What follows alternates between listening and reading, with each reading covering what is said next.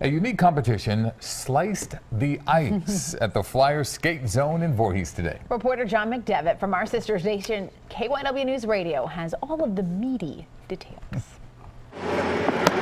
It wasn't a meat locker, but the Flyers skate zone. And with temperatures kept in the 30s, it was a very cool place to be for the Texas Roadhouse Meat Cutting Challenge. 15 of the restaurant chain's meat cutters in New Jersey and Pennsylvania got an hour to prepare as many high-quality steaks from 3 loins in the least amount of time.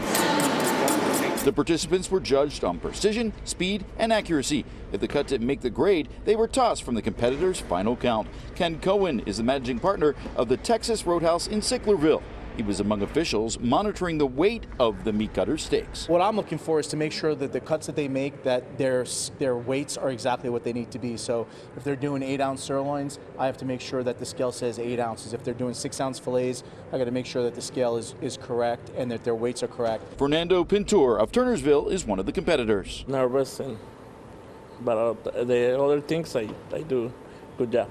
He did more than a good job. He came in first place in the competition. The 2 winners of this competition move on to semifinals in Orlando in early next year, with a chance to compete in the Nationals in San Diego in the spring, where $20,000 is at stake.